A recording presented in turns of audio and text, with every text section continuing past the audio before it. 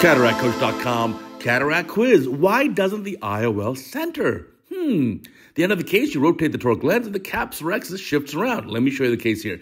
Nuke is already out. There's a good looking rhexis. Here comes cortex removal, a little subincisional cortex, which we can get out later, but it seems like a pretty routine case. You've got some toric marks on the cornea for a toric IOL. But what's going to happen here? Now, while we get ready for that, let me tell you about retinarounds.com, our sister channel. It is amazing. Even if you're just, like me, a cataract or anterior segment surgeon, there is so much great material that you will certainly learn and appreciate. It'll make you a better doctor. Check it out. Now, here's surgeons going in. Okay, subincisional, grabbing that with a cannula. That's a nice way of doing it, or loosening it up. And now let's take a look, slightly enlarging the incision. Okay, that's reasonable in order to get the lens in. Now, the incision looks a little long for me, but it's tolerable. Here comes the IOL being delivered in the capsular bag. Obviously, video sped up here a little bit. There it goes. Nicely done. Now, watch carefully. You put the IOL in the bag. Yeah, we know there's a little subincisional cortex. We'll get that out. And now you got to rotate this lens.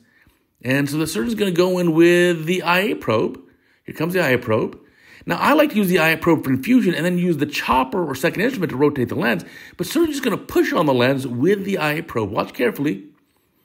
So you can rotate it that way too. So sort of slowly rotating it, trying to get it to rotate in the correct orientation.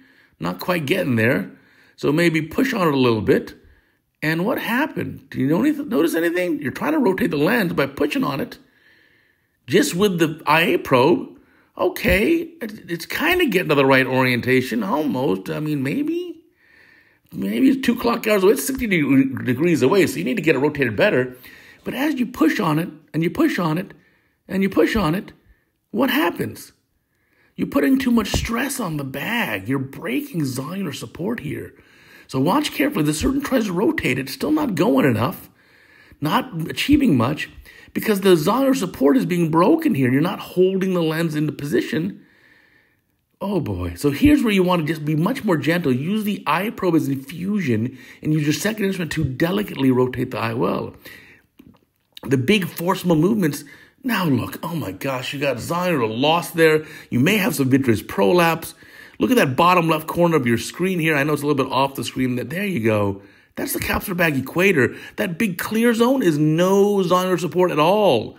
So viscoelastic is a good idea. Push that back. Hopefully the anterior hyaloid face intact. Hopefully there's no vitreous prolapse. What would you do now? Think about it. What are you going to do now? Look how the rhexis is shifted over and the IOL is shifted over.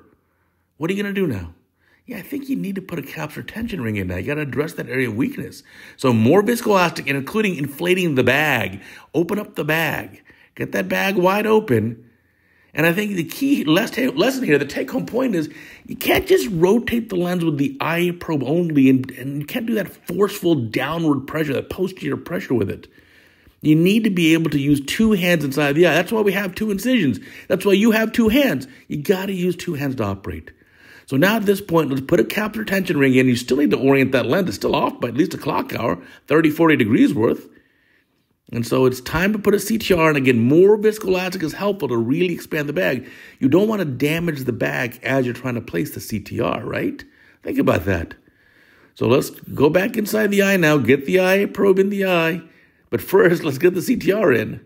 Here comes the CTR. And let's see how the surgeon's going to implant it. You definitely want a CTR. You got to have these available. Now bring them. There's some HPMC, hydroxypropylmethylcellulose, on the cornea. Here comes the CTR. I can see it already. Getting it going inside the eye here. Again, I like to use that Sinskey hook. Yes, please, to get that leading eyelid and kind of catch it. Well, okay, maybe not. But just deliver it in. You're going to do this thing rotating around. Okay, advance it, advance it, advance it, advance it. Don't get it caught up on the IOL. And there you go. Now you've got the CTR in place. That's going to help. Still, again, you still have that focal area of zonular weakness, but that CTR should be enough to stabilize it.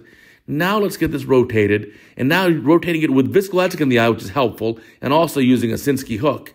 So again, it's getting close. You're still not quite there. You want to get that lined up. There we go. Now we're in the right neighborhood with the toric IOL. Woo, that is a tough case. So that's take-home lesson is what? Don't be forceful on the zonular support. It's much weaker than we think. We need to be able to rotate the lens with 2 hands. IA probe for infusion, use the chopper or Sinskey hook in your non-dominant hand to rotate it to the correct position. Don't just shove it around with the IA probe. All right, check out retinarounds.com, our sister channel. You know you're going to learn a lot. It's going to be so worth it. And one day, you'll thank me.